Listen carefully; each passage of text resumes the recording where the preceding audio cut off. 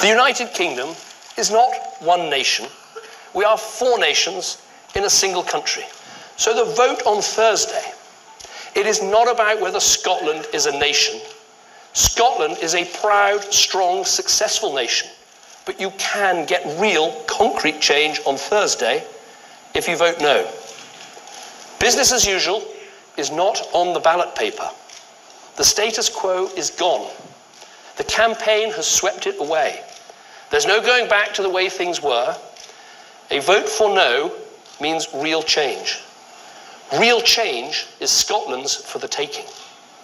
The power to set your own course and make your own decisions. If we get a no vote on Thursday, that will trigger a major, unprecedented programme of devolution with additional powers for the Scottish Parliament. Major new powers over tax, spending, some welfare services. We've agreed a timetable for that stronger Scottish Parliament, a timetable to bring in the new powers that will go ahead if there is a no vote. A white paper by November, put into draft legislation by January.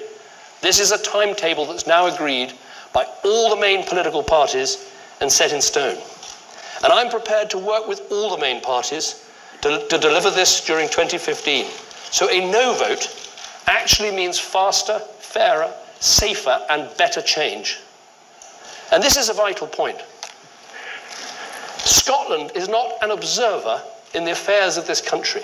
Scotland is shaping and changing the United Kingdom for the better, more so today perhaps than at any point in the last 300 years.